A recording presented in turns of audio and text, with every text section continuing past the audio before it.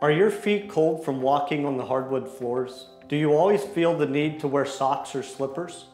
I know this sends cold shivers throughout your body. It does me just thinking about it.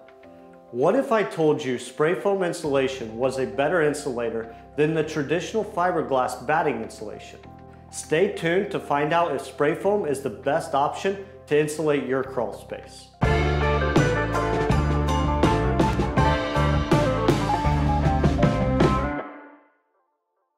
Hi, I'm Nolan Beery, and I'm the Director of Sales at AccuLevel.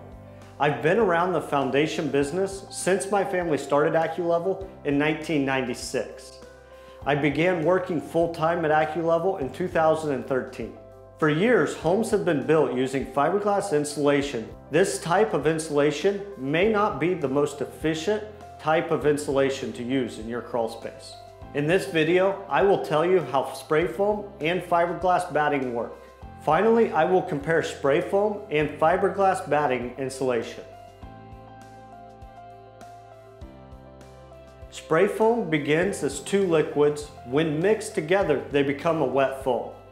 The foam expands, then dries to cover the space between floor joists, along band boards, and even along walls if you are planning to finish your basement.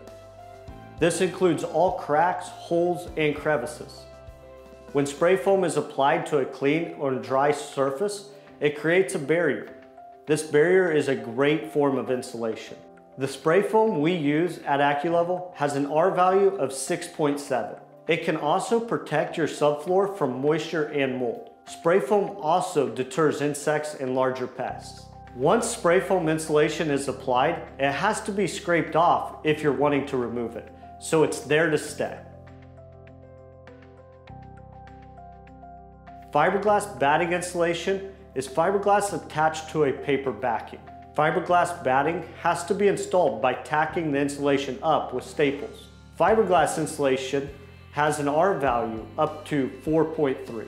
Fiberglass batting is able to come loose and fall. This creates an opportunity for cold air and moisture to infiltrate your subfloor. Fiberglass batting also holds moisture, which can also turn into mold. At AccuLevel, we use spray foam to insulate crawl spaces. One of the biggest reasons we use spray foam is because the R value of spray foam is so much greater than the R value of fiberglass batting.